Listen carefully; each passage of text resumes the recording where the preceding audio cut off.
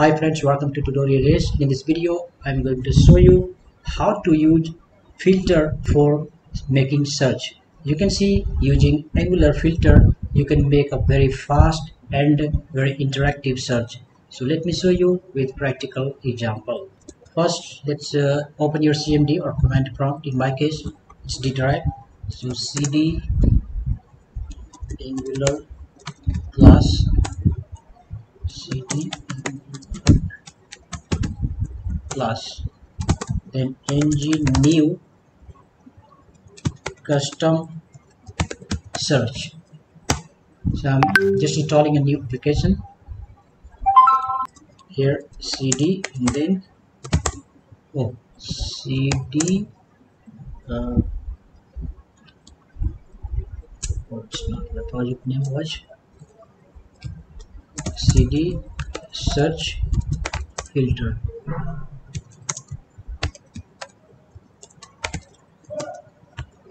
Cd custom search.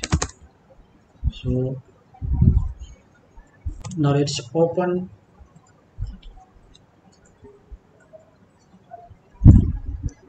Visual Studio Code for code checking. Open folder.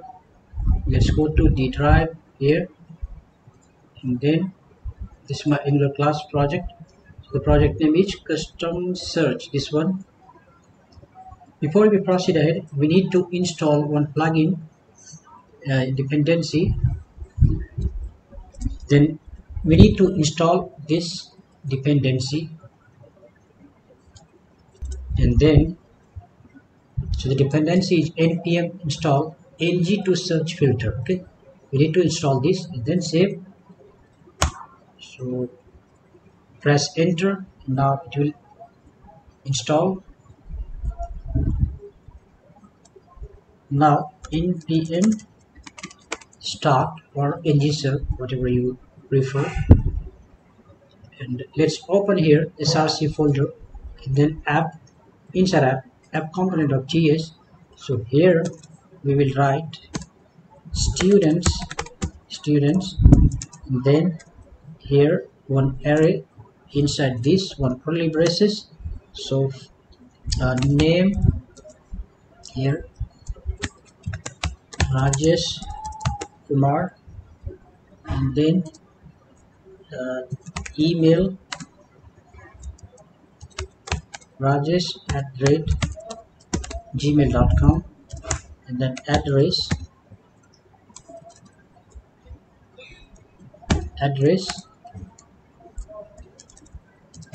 Kolkata.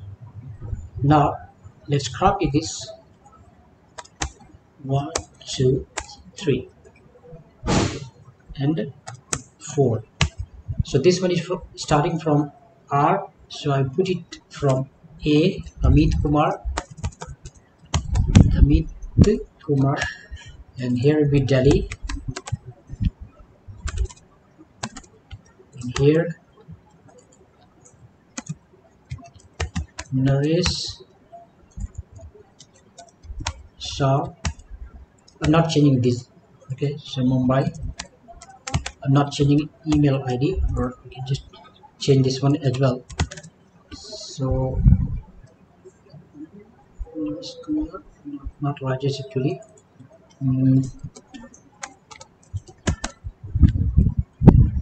Nitish Kumar, then this here Lina@gmail.com, and here Dubai. Okay, so these are the list. These are the object list. Okay, now let's go to this app module.ts, and here we will call here import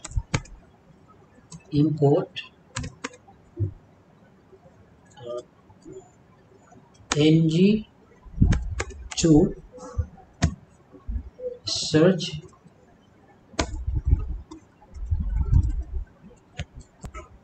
ng2 import ng2 two pipe search module, this one, and we need to import here inside this import section. Okay, that's it. And now whatever we have to do, we will not make changes here, so let's delete everything. Now let's do one thing. Let's include bootstrap CDN, strap CDN for better design. Just copy from here, that's it. And let's go to index.html, and then let's include this one here. Okay, so that's it. And this file needs to be closed also. And yes, one more thing we need to include here: import forms module from forms, because we are going to use forms module as well. So that's it. Now let's come here, and then let's start here table, and then class table, in here th the head, and here th, so it will be name, email address, and here address. Okay, and here t body, inside this tr, and then inside tr will be td and td close.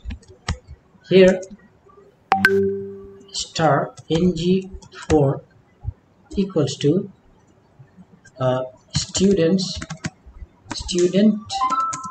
of students. So first let's display here the list of the students from. So here we will write student dot, here late I forgot, so this is first name, so, and then last name, it's not last name actually, email and address. So email and then address. So now let's see how does it look like. So here localhost 4200, server starting, no, still it's compiling.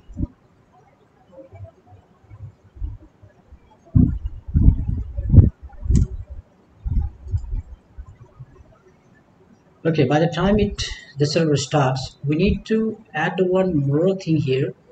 So before this table, let's do one thing here.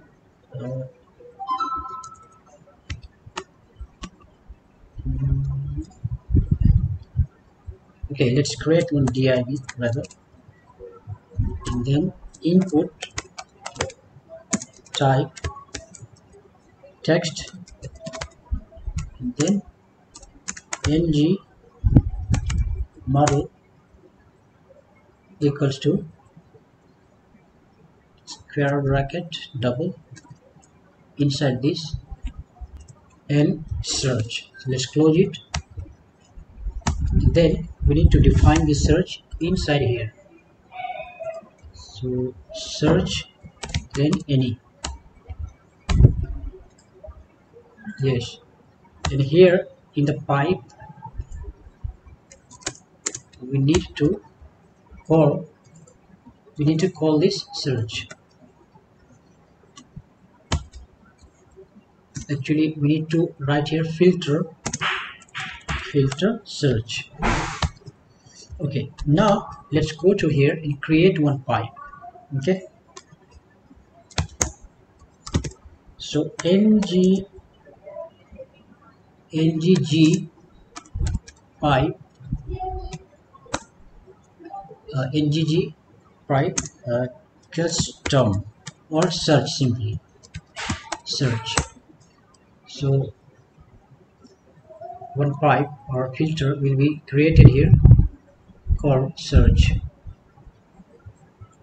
Right, so now it's search is created here. You can see this one, search.pipe.ts. So as you know that this one is interface pipe transform, which contains one function which needs to be called here, and here we will make changes here. So let's make modification in this. This will be value any, then args any, and here as well it will be any. Let's delete this return, and here we will write if value not value. That means if user have not typed anything, in that case it will return null.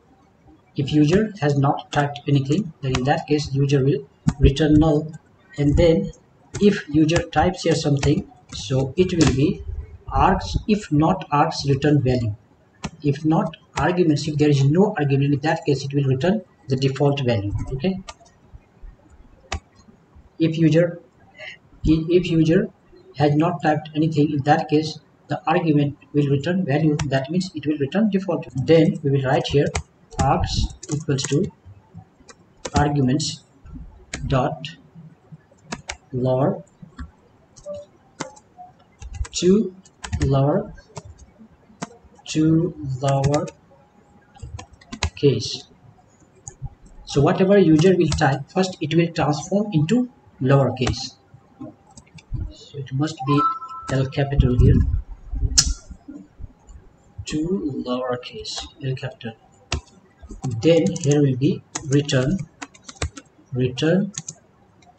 value dot filter, then function, and inside this parameter will be data, and here should be, this will be closed here, not here only.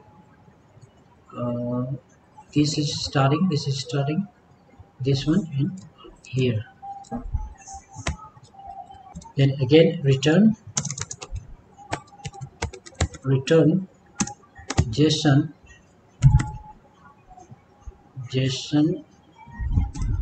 dot stringify, and it will be JSON dot stringify data to lowercase includes arguments, and this one of course will be any. So that's it in this. So what will happen here, when user types something, then it will come here, and finally it will be converted into lowercase, and it will match filter, and ultimately a JSON data will be returned, and it will display here in HTML filter. So let's see that how it works. Okay, so this is our output. Now if I write here Rajesh, oh, still not started here, npm start.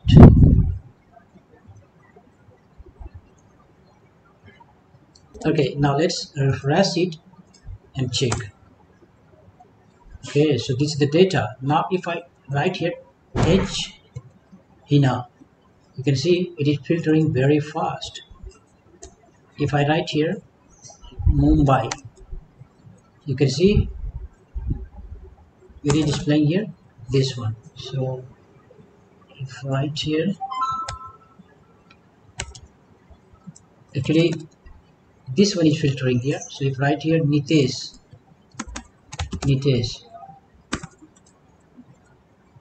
Naresh, it's actually. So as you can see, it is filtering and searching very fast.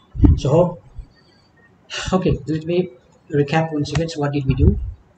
First we install where is this? Yeah, first we install ng2search pipe module, and we included this one here, and also we included forms module. So in this app module.ts file, there are two files that we imported here. That's it.